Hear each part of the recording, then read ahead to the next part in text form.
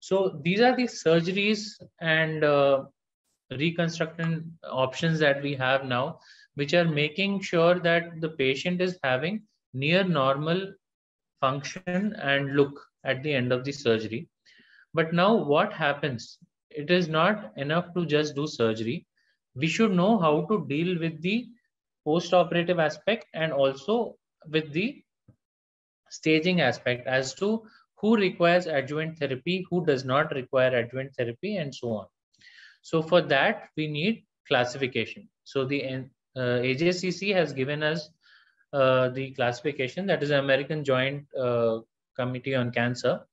So that is a standardized classification that we use for the oral cancer and any other cancer in the body.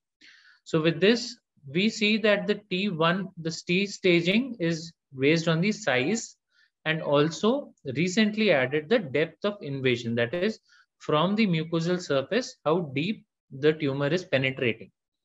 So based on that, we classify it as a T1 to T4A, to which it is T4B also we operate. T4C is like it is a metastatic setting and we don't generally operate. Okay, unless it's a palliative resection.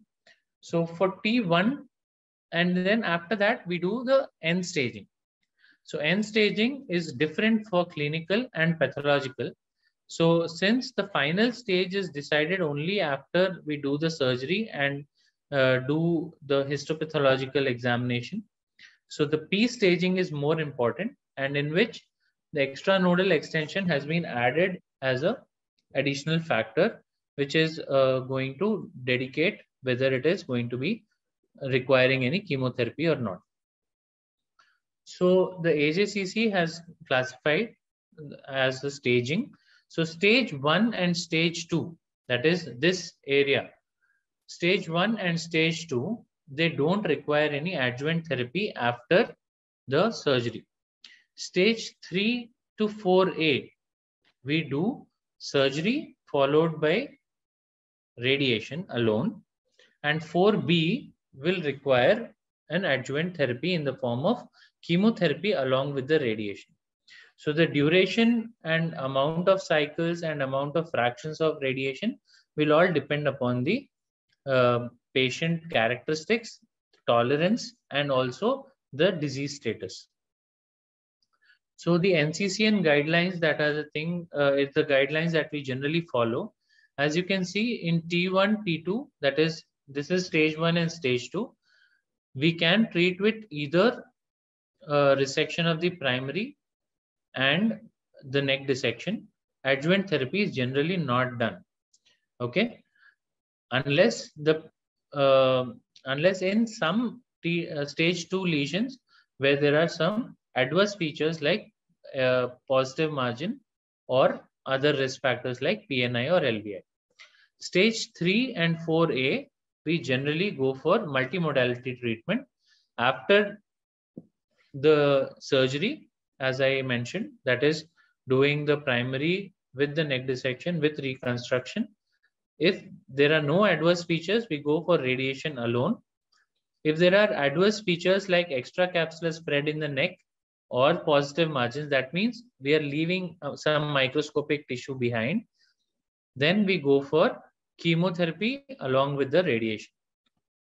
Okay, so to summarize, I won't take much more of your time. To summarize, so in all the patients in oral cancer, if operable, surgical resection is the primary modality of curative treatment.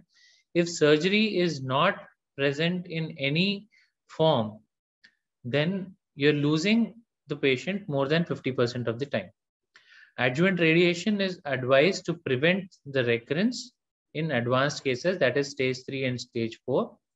Chemotherapy alone is not curative, and it is used only in very advanced stages as neoadjuvant chemotherapy or as a post-operative chemoradiotherapy in an adjuvant setting, or as a metastatic setting. That is the only option to give just to prolong life.